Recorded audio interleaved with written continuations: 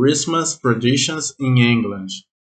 Christmas is a celebration of the birth of Jesus Christ, and it differs in many ways all around the world, according to the local tradition.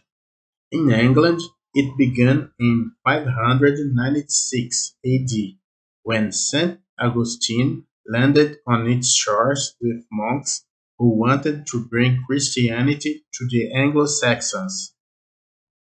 The English enjoy beautiful Christmas music, and their gift giver is called Father Christmas.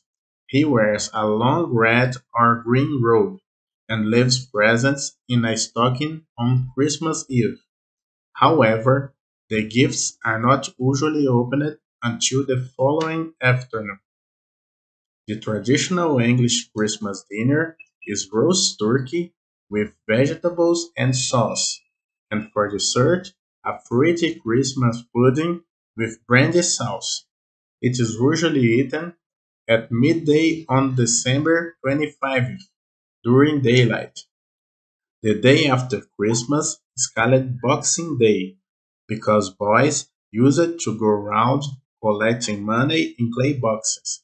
When the boxes were full, they broke them open. We wish you a Merry Christmas and Happy New Year.